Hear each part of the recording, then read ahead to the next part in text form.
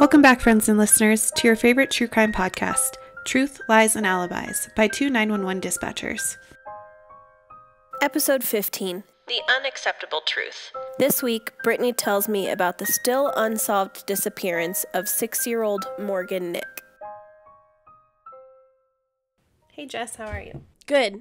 I just want to say before we start that because of my love for children, and I had so many and I work with them, I am sick. So my voice might sound a little rough this episode. Yeah, and I babysat 2 of her children for like an hour and a half and got their kid germs. So I also sound sick. That's the world we live in. It is. So might be a little rough, but we're here.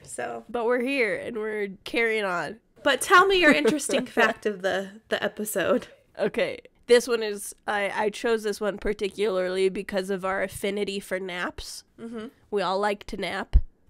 Did you know that snails, when they take naps, a single nap, can last up to 3 years? 3 years? 3 years for a single nap. And I thought you were going to say 3 days. No.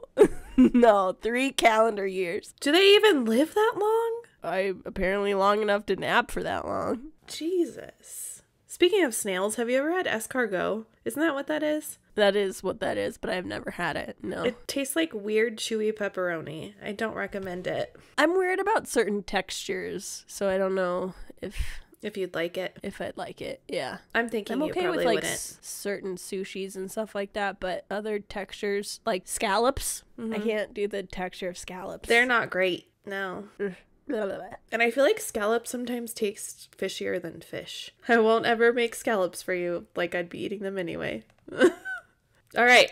Are we ready for some horrible sadness? It just gets worse. Our tagline. Let's get into it. All right. So today's story takes place in Alma, Arkansas. Alma, Arkansas is located at the edge of the Ozark Mountains. Its population is about 5,850 people. That's not a lot. No, it's like very small town. On June 9th, 1995, a red truck with a box-like body and a camper attached made its way through the town. The driver of the truck pulled up next to a teenage girl walking down the road and asked her if she wanted a ride. The girl said no and ran away. Not long after that, 2 girls, ages 5 and 6, were outside playing in their front yard when they ran inside to one of their mothers, terrified. They told her about a red truck with a white camper. Then, some teenage boys who are walking from a baseball field when the driver of the red truck yells at them and tells them to get out of the road before turning down Walnut Street. The street used to get to Wofford baseball field, where some 10-year-old boys saw the truck at the baseball field between 5 p.m. and 7 p.m. The truck was then seen in the upper baseball field parking area before disappearing around 10:40 p.m. At the baseball field is Colleen Nick. She's a single mom who runs an in-home daycare, and earlier that evening, after all of the children she babysat for had left, she gave her children, 6-year-old Morgan, 4-year-old Logan, and 22-month-old Taryn a bath after feeding them some grilled cheese. She then packs them up and drops Taryn and Logan off at her parents' house, and her and Morgan go to Wofford baseball field to see a family friend's child play baseball. The baseball field is just a block from Alma PD. There are dirt parking lots near the field, but nothing else. There's no bathrooms or concession stands. They pull into the dirt lots around 9 p.m. and join their friends in the bleachers. Which, question, why is there a baseball game for children at 9 o'clock p.m.? That seems really late. Like, maybe because of the heat? I don't know, because it's summer. But also, maybe. That sounds miserable. Mm-hmm. Maybe it wasn't the beginning of the game. Maybe it just went on for a long time. Oh, it was the beginning of this game because it lasted until like 10:40. Yeah. I was like, wow. I love my children so much.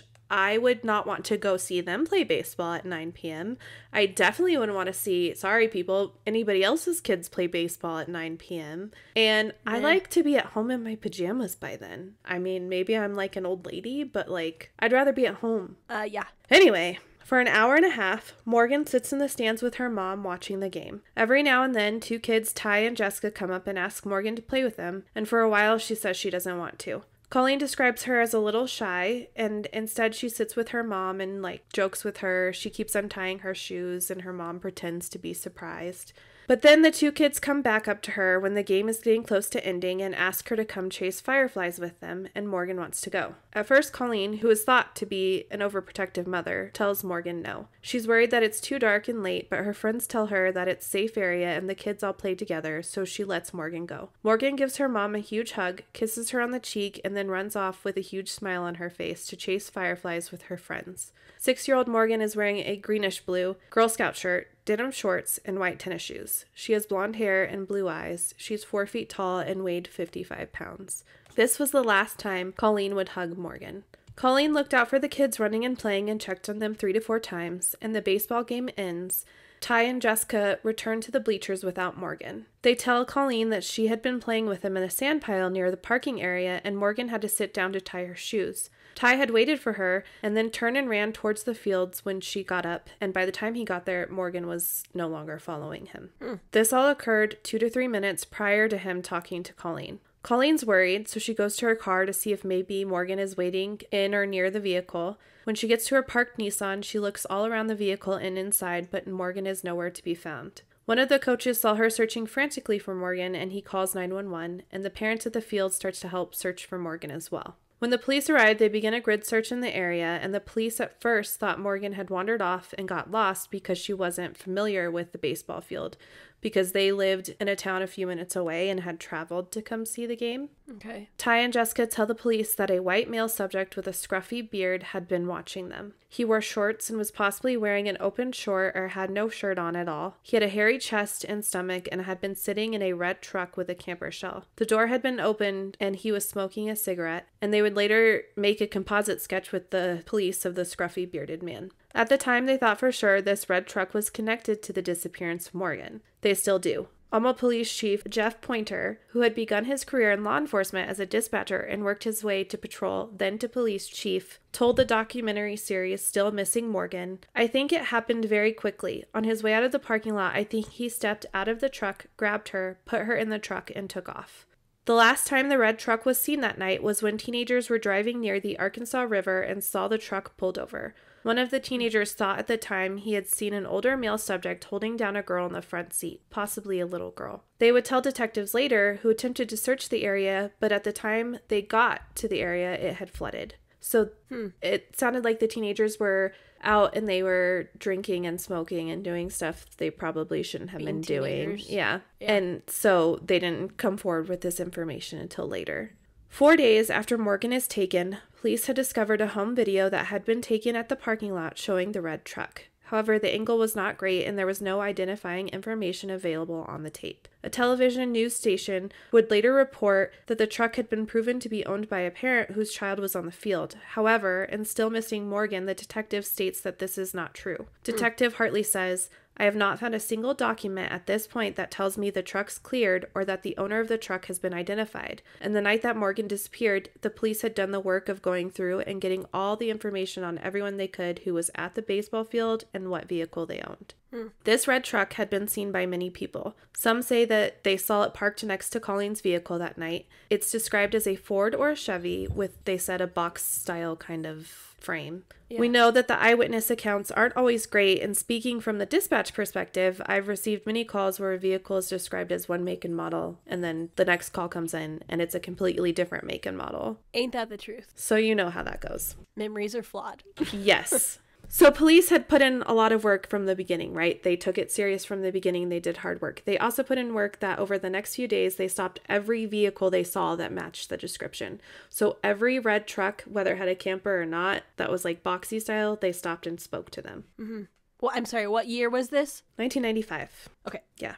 2 months after Morgan's abduction in Van Buren, Arkansas, an 11-year-old girl calls the police from Sonic. She tells the police that she walked to Sonic with her brother and a friend, where they got their food and sat behind the Sonic to eat. While they are sitting there, a male subject in a red truck pulls up next to the kids and offers the boys some money to talk to the girl alone. Yeah. He coaxes them to walk a few blocks away by giving them money and continues to try to get the girl alone. The boys refuse to leave her alone, and the male subject then begins to make inappropriate sexual comments to her. He offered her money to go with him, and she's terrified, rightfully so. She says no. She tells him she's going to call the police, and the kids run back to Sonic and make that phone call.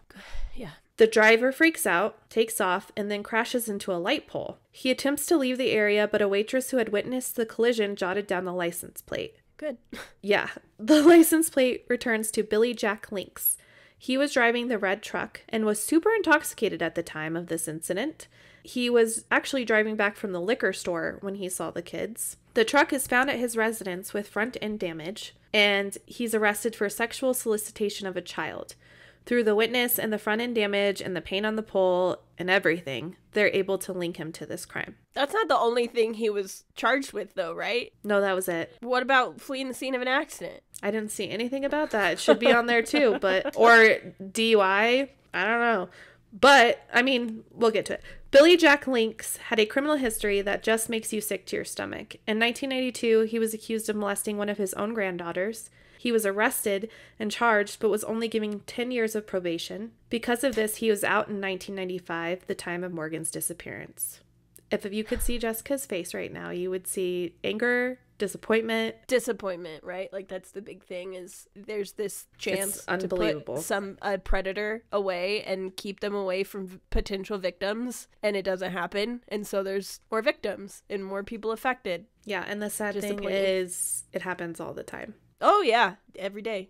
Side note, on top of April being Child Abuse Awareness Month, it's also Sexual Assault Awareness Month, so... I mean, this goes hand in, like, they're both there, so... Yeah. Spread awareness, people.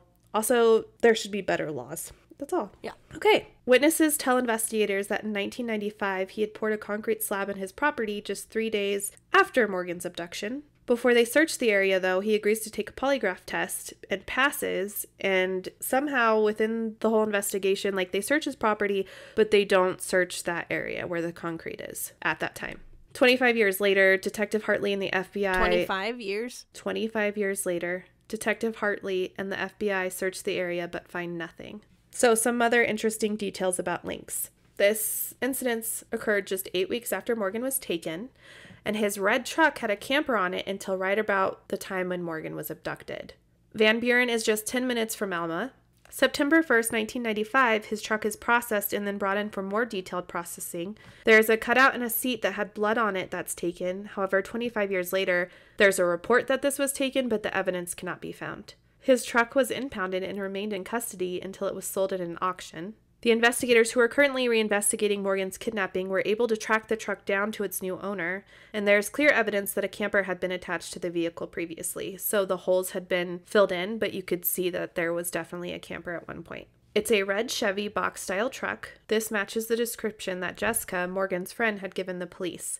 Fibers are collected from the truck that match the fibers of the blue-green cotton Girl Scout shirt that Morgan had been wearing the night of her abduction. Wow. 25 years later, which is crazy. Yeah, that's crazy. The lab states, due to the variability in manufacturing, dyeing, and consumer use, one would not expect to encounter a fiber selected at random to be consistent with a particular item, meaning it is highly unlikely that it would match like a random material. So that's definitely probably the same shirt. Mm-hmm. If he is Morgan's killer, however, he will not face justice. He died on August 5th, 2000, at the age of 76 years old, while serving time for the 1995 conviction of sexual solicitation of a minor for the Sonic incident. So when this happened, he was 71. Wow. He is the only subject that they have publicly named as a person of interest in Morgan's case. Colleen says, I think the part that bothers me the most is that the perpetrator is deceased. At the end of the day, that means that there is no justice. No one has to stand and face us for what they did.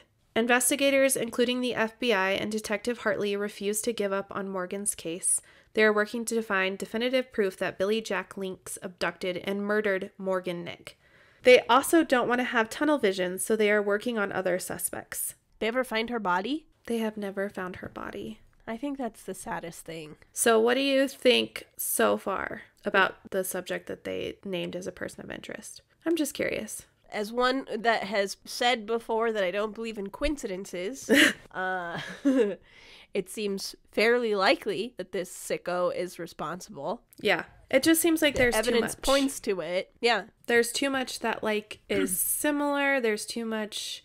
It's just too much. And then the green fibers. Yeah, that's pretty damning. So, Another of the subjects that they considered was Charlie Vines. He came up during the investigation because he was a convicted rapist and murderer. Detective Hartley put in the time to map out his victims and location at the time, and his known victims ranged from teenage girls to elderly women. And at the time of Morgan's abduction, he was free in the area and had been known to drive a red truck. However, investigators haven't been able to find evidence to prove he had a truck like that one at the time. So it sounds like they had some people who came forward and said, oh, he owned a red truck like this, but they can't find any concrete evidence to show that he did. Mm-hmm. And Morgan really doesn't fit his MO. Victim pool. No. He lived in Crawford County, and investigators wondered if he could be involved in other cases, including Morgan's case. A jailhouse snitch even told investigators he had actually confessed to murdering her, and he said the best way to hide a body was to put it under concrete. But from everything I looked into and stuff, I didn't find anything about him pouring any concrete, just the other guy. Yeah, did they ever pull that concrete up? They searched the area 25 years later. It's in the documentary. They go out there and search the area. They don't find anything. Like they dug it up, that concrete and Yeah.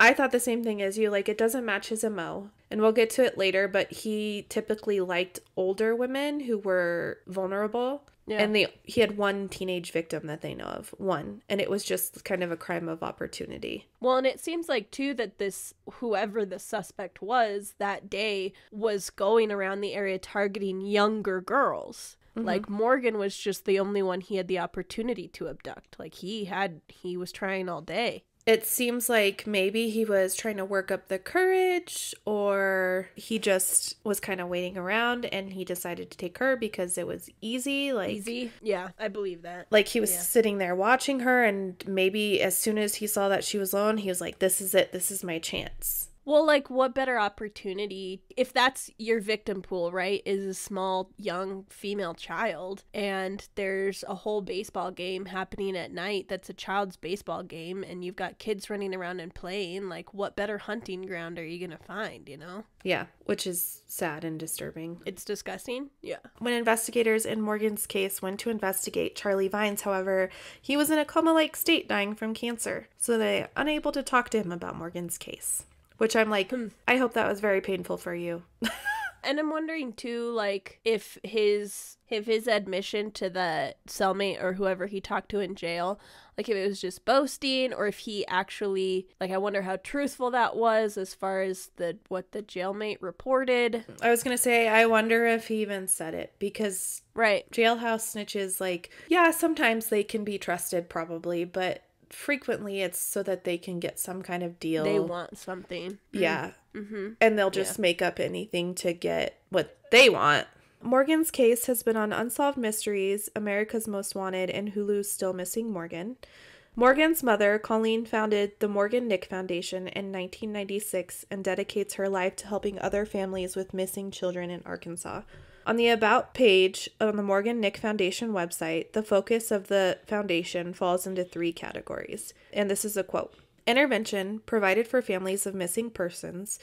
M&F provides on-site support through trained search and rescue workers, prints and disseminates flyers of missing persons, creates social media campaigns, works as a liaison with law enforcement and media, coordinates local and national resources for the searching family, provides hope, guidance, resources, empowerment, and ongoing support to both the immediate and extended family members of a missing person, hosts family gatherings for families and their law enforcement team to focus on issues surrounding the ongoing search, education, provides free safety skills and abduction prevention education to children, parents, teachers, and communities, utilizes a safe curriculum entitled Net Smarts provided by the National Center for Missing and Exploited Children, as well as Guardian, created for the Arkansas Department of Education to be utilized in Arkansas classrooms or as long-distance learning. Legislation, advocating for legislation that protects the rights of children, was instrumental in federal mandates signed by President Clinton for missing children, as well as the Megan's Law legislation in Arkansas that requires sex offender registration and notification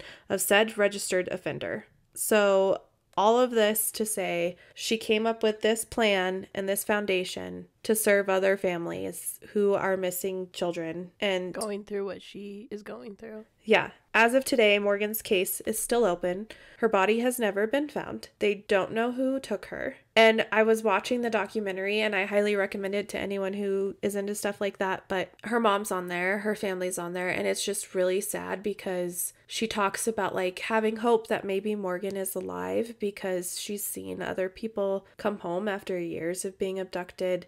But she also just doesn't know. And it's just, she doesn't know. There's no closure for her because she's living with her daughter's missing. They've never found her body. They've never found anything. And every day it's like, will they? I was kind of in awe of her because she talks about how people say sometimes, how long are you going to keep looking for her? How long are you going to keep doing this? How long are you going to keep going on the news and talking about her? And she's like, however long it takes. Because if I stop, then no one's going to do it. Yeah. And I just think like, why would you even ask that question? Yeah, that's pretty heartless. Like, I understand maybe somebody coming as like wanting her to find closure, you know, like, when are you gonna let this go, leave this behind you? But there's too many unknowns. Mm-hmm. You can't expect her to walk away from it because she doesn't have answers. Yeah. That's rough. So another side note that I wanted to point out, Morgan's dad was also ruled out in the investigation. There were some people who thought at the time his lack of speaking to the media was a sign that he was involved. However, he was not. He did everything he could to be helpful in the case and was not involved in her disappearance. And he even said like the reason he didn't talk to the media was because one time someone basically told him, we don't care what the dad has to say. We want to hear from the mom. Well, so he was kind of like, okay, well, I'm not going to talk to you then. Well, yeah, and also, like, not saying something isn't an admission of guilt. No. What if he just doesn't want to? You know what I mean? Like, people handle things differently. People handle grief differently. People handle trauma differently. Maybe his handling is nonverbal. Like, he doesn't have to say anything. No, and he's processing that his daughter is gone, and they're standing there judging him because he doesn't want to be on the news. Props to Colleen for getting her story out there and continuing to share her story and continuing to be strong and put her face out there. Yeah. But maybe he was doing everything he could to just survive. To keep himself together. Yeah. Right. You have to kind of think about how hard that is. Like, you're already going through the worst thing a parent can go through. Mm-hmm. As a capital P parent, the worst thing you can go through, like something happening to your child. And then all of a sudden, on top of having to process and deal with that, you're being thrown in front of countless cameras. You have dozens of people asking you questions. You don't have time to handle it. Even if he wanted his own sort of closure, he can't find it because people are constantly asking him about it. Mm-hmm. Like you said, maybe keeping quiet and keeping out of it was all he was doing to stay sane. And he probably felt some kind of, like, I'm sure they both did, some form of guilt too, which is hard enough to process. So I can't imagine, and that's maybe one of the things that I can see that being one of the things that keeps Colleen going, is that you even said that a lot of people considered her an overprotective mother, and it was this one time that she was like, yeah, okay, go ahead and play with your friends. We know it's a safe area, and it's this one time that something terrible happened. Like, I can't imagine the guilt that you would feel. It's not her fault, and she doesn't deserve to feel guilt because the world is a terrible place. No. But I can see that probably keeping her awake at night, just because it's that, like, I don't know what other term to use than survivor's guilt, that like it's on me sort of thing, which it's not. And she says in the Hulu documentary, she's like, yeah, I didn't want to let her go, but my friends were like, oh, it's a safe area. And she was like thinking to herself that kids needed a little bit of freedom. I'm like, no, they don't. Stories like this tell me why I'm a crazy person and cannot take my eyes off of my children and will not let them go anywhere. I'm constantly counting them. Maybe true crime is not that great for me because it makes my anxiety go like up here.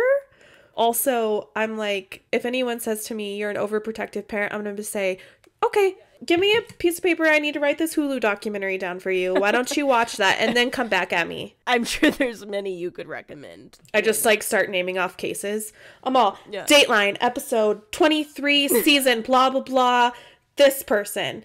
Hulu, blah, blah, this person. And they're like, you're freaking nuts. And I'd be like, Anyway.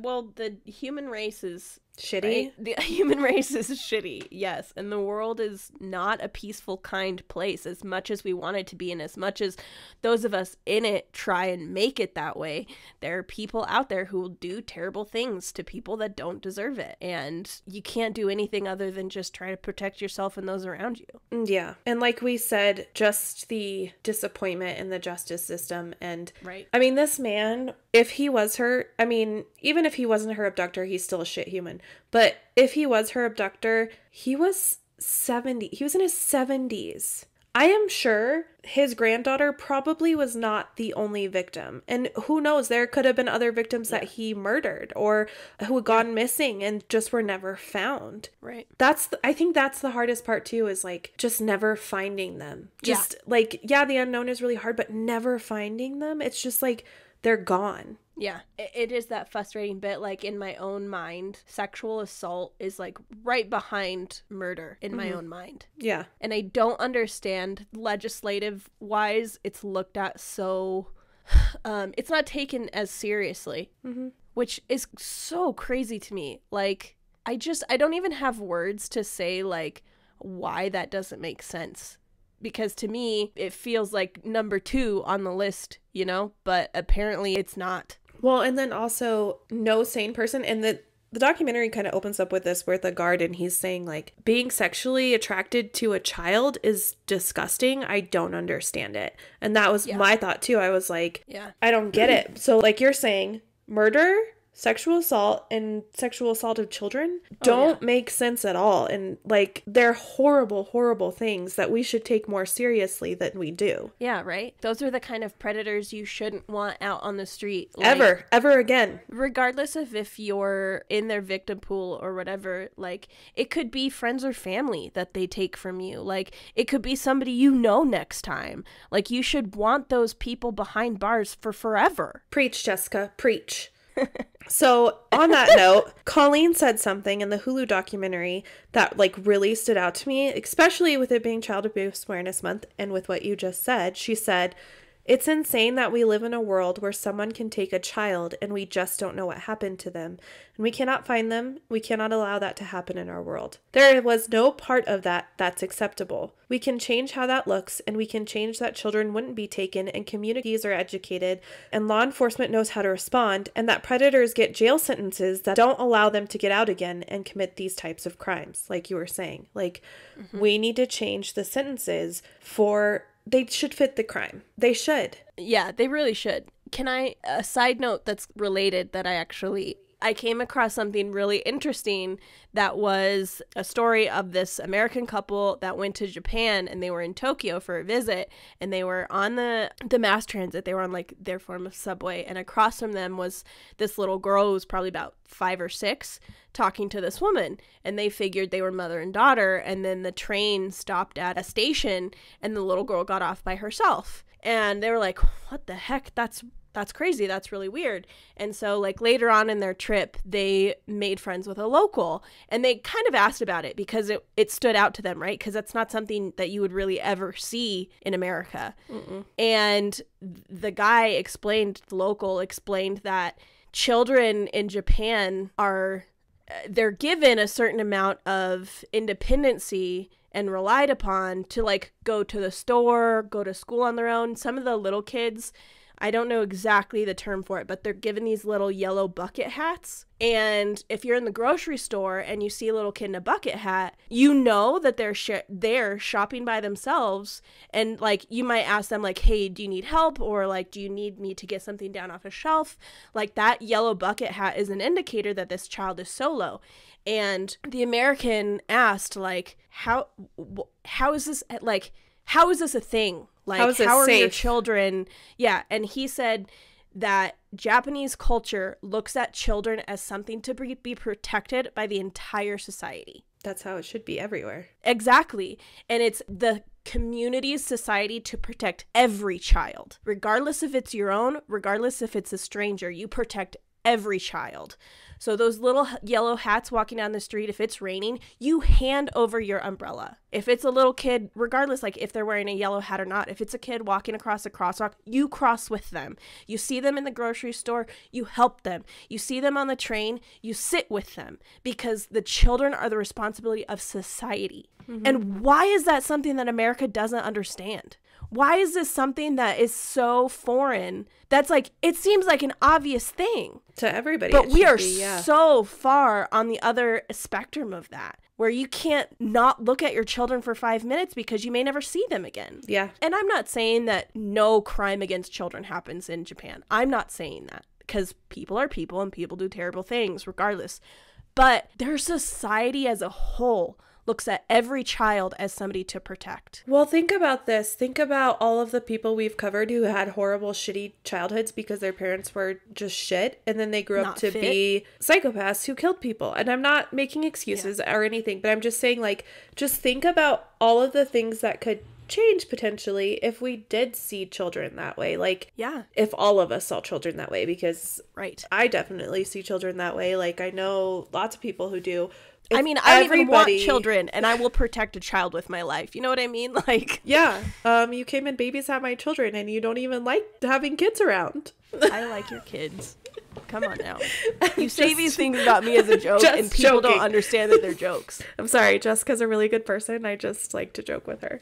You say that also about dogs, and people think I'm a damn devil because I, like, hate dogs. I don't hate dogs. I just don't want one. I don't hate kids. I just don't want one. For legal reasons, that's a joke, okay?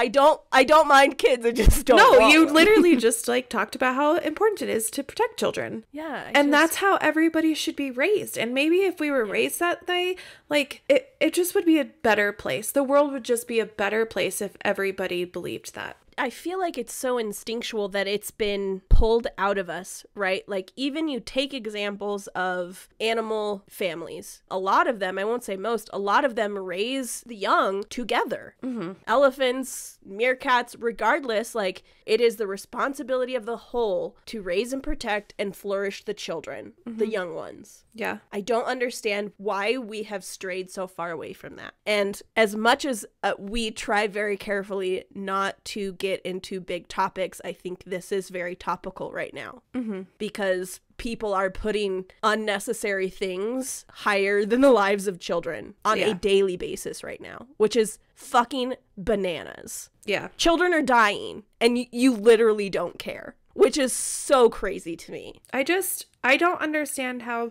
So for me, whenever I see like a child who is hurting or a child who is sick or anything like that, I just want to like wrap them in my arms and just like hug them and tell them it's going to be okay and protect them and do everything I can to help them. It's just so foreign to me to think that other people see them and they have completely different thoughts, and it's fucking scary. Yeah, just the complete opposite side of things. It's fucking scary. And the fact that they don't get enough time in prison to prevent them from hurting another child is disgusting. Yeah, it absolutely. Just is. It sheds light on how little certain lives are valued. So we should rethink this, maybe, guys. I don't know. Let's all do better. Let's all write letters and take some action. Yeah. I mean, we all know I could talk about this for hours and hours and hours. But I feel like this month especially, I just felt like it was important to shed some light on the fact that children are not safe, and they should be. Yeah, it's crazy. Yeah. So the sources for this episode today include Still Missing Morgan on Hulu, The Crime Wire, Wikipedia, and 5 News Online. Last time you had, like, if people have any information, they can call whoever. Do you have anything like that on this? I do. So you can obviously contact the Morgan Nick Foundation, and then you can contact Alma PD in Arkansas at the dispatch phone number 989-875-7505 if you have any information. Also, I've kind of glazed over it a little bit, but how cool is it that their chief started out as a dispatcher? I thought that was really cool. I was like, how many dispatchers work their way up to chief? And how many chiefs understand the dispatch world? Yeah, like, I bet you he talks about it. Just the one. And now I feel like I need to go take a 3-year nap, so. Let's turn into snails. Let's all turn into snails and have a 3-year nap. Clap, clap. Thank you for listening. Additional information for each case can be found on our website, truthliesandalibis.buzzsprout.com. New episodes will be uploaded every Monday. Find us on Facebook and Instagram at Truth Lies and Alibis.